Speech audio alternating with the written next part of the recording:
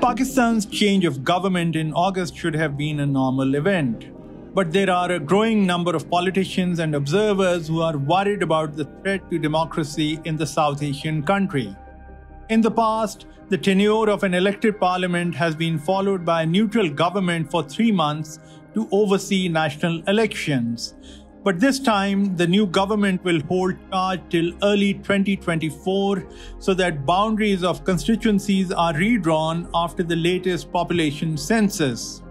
This has provoked critics to argue that the stage has been set to keep Pakistan for the time being without elections. And all this is happening as the country's economy remains weak.